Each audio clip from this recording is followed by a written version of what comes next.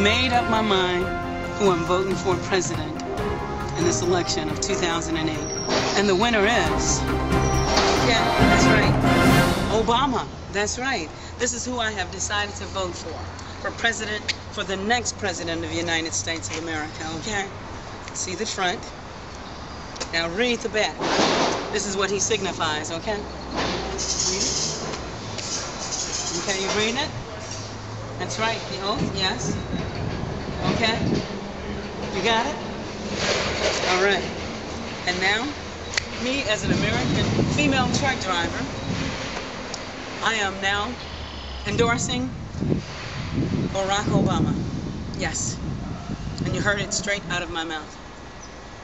I will be home on May 6th to make my bid, my vote for president of the United States. And that will be Barack Obama. All right. Now the rest of the world knows.